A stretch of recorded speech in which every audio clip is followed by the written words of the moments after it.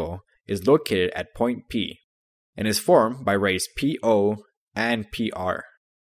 The angle in question will be the following highlighted angle. Now, you might be tempted to use vertex P and name this angle as angle P.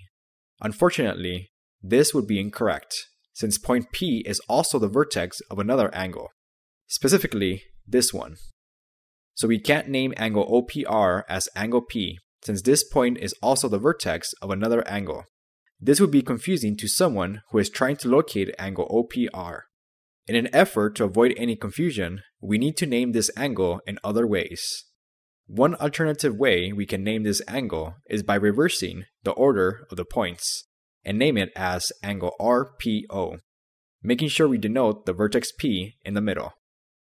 Yet another way to name this angle is by using point S, since it is located in the same line containing